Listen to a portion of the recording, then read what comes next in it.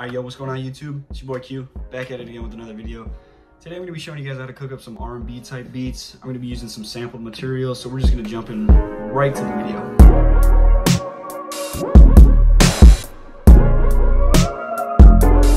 Alright, so I already got a sample picked out. It's called Compassionate, 69 BPM. It's from this library from my boys over at Unknown Library. I have a link down in the description, so if you want some free fire melodies, go ahead and hit that link. The one I'm gonna be using is this one from Mike B's Mixed Emotions Loop Kit. So I got this sample right here. You can tell as soon as I play it, it's got that R&B vibe to it.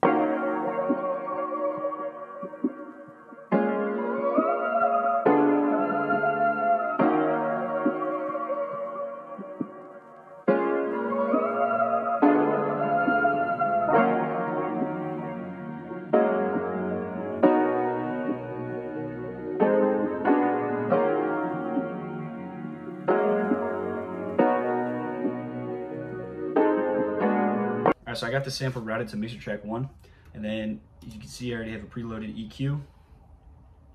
Hold on a second. I got a preloaded EQ just with the low end cut out. I'm gonna cut around 127. I'm gonna make it a sharper cut just to really make sure we get rid of those lows. And I'm also gonna add a high filter, a high cut filter, just to get rid of some of those highs, just to make it sound a little bit more like it's R&B-ish. Like, the other thing I'm gonna do is I'm gonna add an RC retro color. I'm gonna turn the distortion down almost all the way, maybe to like 9%, and the wobble way down, because I don't really want any of that part. I'm gonna turn off the magnetic and also turn off this EQ down here, but I'm gonna just basically be using this noise just to add that like record vibe. All right, cool. So I'm pretty much just gonna instantly start on the drum. So what I'm gonna do is bring this pattern 1 into the library, drag it out just for the full 4 bars, and I'm gonna duplicate it over. Just because the sample's only 4 bars, mainly because it's only at 69 BPM. So I'm gonna be using this kit called, just right here's Benny X. It's like a pop kit, so it has like a lot of like pop style drums.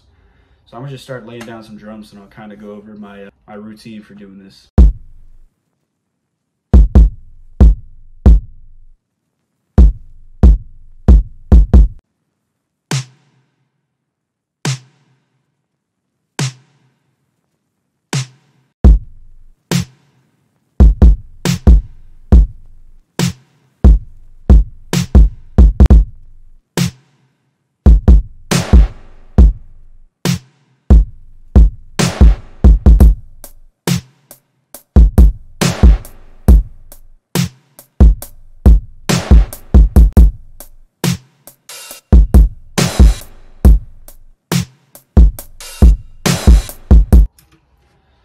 Alright, so final part and most fun part, bass.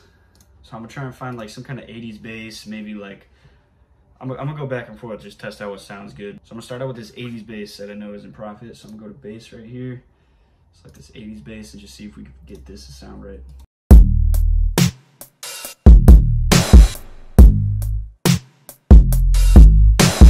Alright, so the main loop's done. So now we're gonna move on to the most important part to beats like this, which is your arrangement. Something I notice a lot of times is people will use automation in beats like this. So you might add like a Fruity Love filter and just have that come in and out, but we'll see what I do.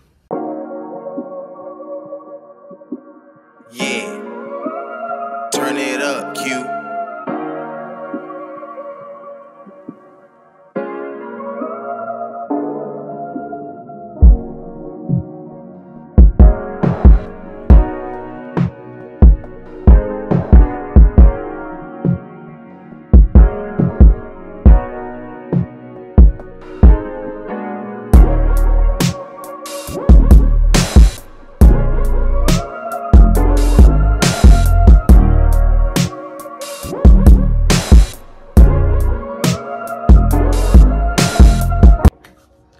Alright, so arrangement's done. As you can see, I added a few effects right here, and then everything else is just taking out pieces, and there's a bunch of automation on the Fruity Love filter, which is on the melody itself and then on the drums.